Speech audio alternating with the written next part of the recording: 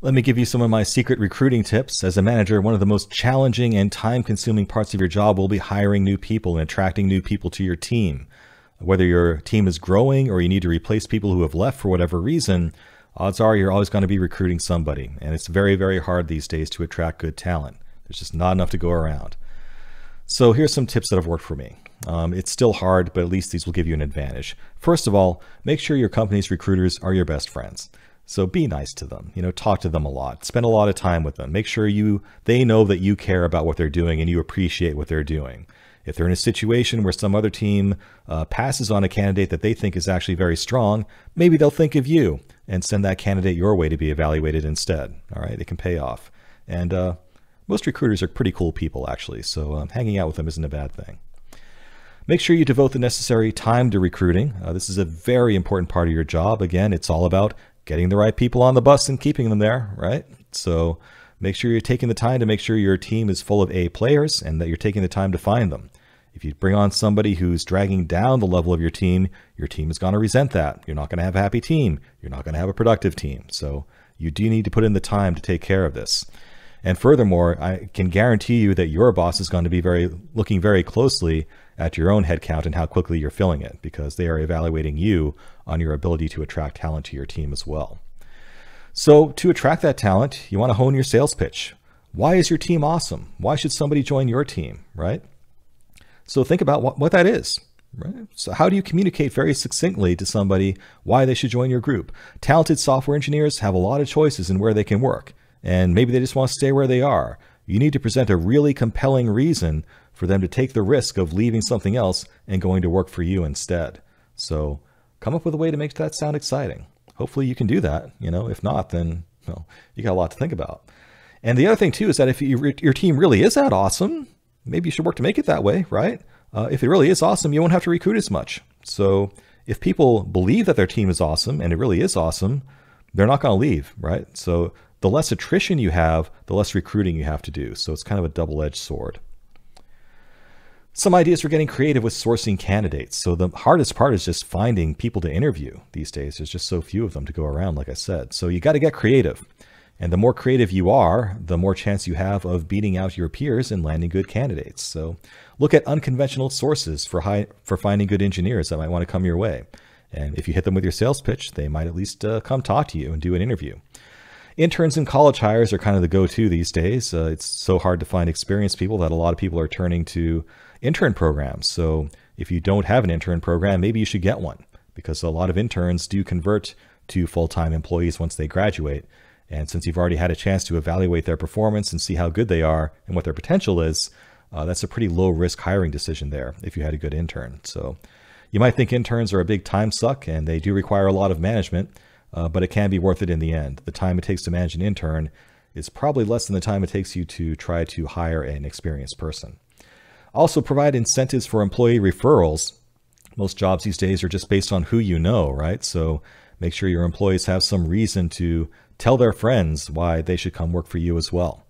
And you can do whatever is within the bounds of legality there to promote that. Obviously, if you're going to be offering any sort of like monetary incentive or anything like that, you need to clear that with your management, maybe with HR, but any incentive you can provide for employees to refer people to work with you, that is usually one of the top sources of new candidates that I found on my own teams. Some other unconventional ideas: searching GitHub. If there are specific types of code or open source projects that are relevant to what you do, see who's contributing to them. Maybe they're looking for a full-time job. It's a good way to find people. Academic papers, same thing. If you're doing some sort of specific area of research in your team, find who's writing the best papers in that field. Maybe they're looking to get out of academia and get an industry job.